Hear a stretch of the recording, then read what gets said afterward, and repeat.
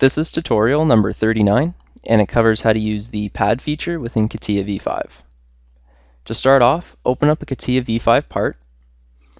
Now what we're going to be doing in this tutorial is covering the pad feature, so you can find it in the toolbar over here, or if you go to Insert, Sketch Base Feature, and you can click Pad.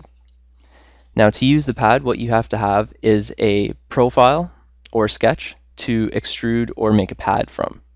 So to start off, what we're going to have to do is create a sketch to make our pad from. So let's click Sketch, and we'll click the front plane here, and let's sketch out a rectangle. And let's dimension this rectangle. So click Constraint, and let's make this 50 by 100.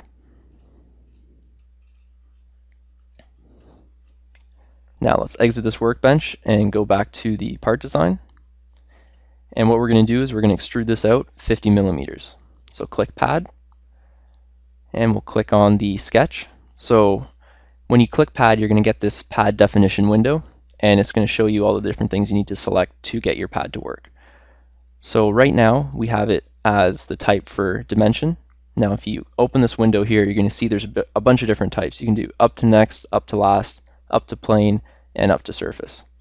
For now, we're just going to do the dimension, and you're able to dimension it to this length. Now it wants the profile or surface, so let's click this profile here, and for length, let's type in 50. Now if you want to see what it looks like, if you click Preview, it's going to bring it up as your preview in wireframe. So it's going to show what the 50 millimeters looks like, and if we type in 20, click Preview again, it's going to bring it back to that 20. So let's put in 50, click OK, and now we've extruded it out 50 millimeters. Now let's click that same plane, and let's click Sketch, and let's draw a couple circles. Now don't worry about dimensioning them, just throw them in. And now we'll go back to our workbench. Now if we open up the part body, you'll see that this pad, there's one sketch associated with it. Now we're going to make another pad, and it's going to use this sketch here. So when you're using a pad, you have to choose each sketch that you want to use. So in this case, we're going to use this sketch, and we're going to create two pads coming up from it. As the sketch has two closed profiles, we're able to make these two pads. So let's click Pad, and we'll leave it at dimension, and we'll click you can either click on the sketch in the window, or you can click on the sketch from the tree. So let's click from the tree, and you can see it's going to extrude it out 50 millimeters. Now you're able to reverse the direction. If you notice, this arrow here is the direction it's being extruded out from. So if you click reverse, it's going to put it in the opposite direction. So you're able to click it and reverse the directions. Now let's click OK. Let's put it in the reverse direction and click OK. Now let's click this face here, and let's click Sketch. So now we're creating a sketch, and we're going to extrude from this surface. So let's zoom in a little bit.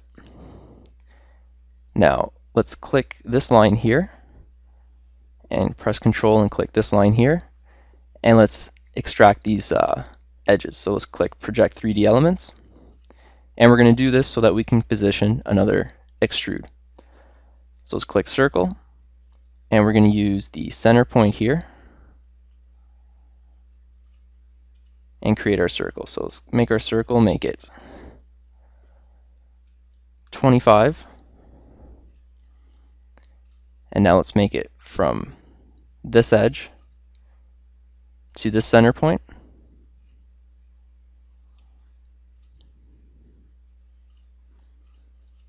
Let's make it 50. And from the center point to this edge,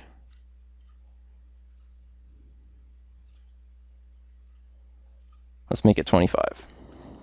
So now we've positioned it in the center of this rectangle. Now either you can delete these lines, or if you select them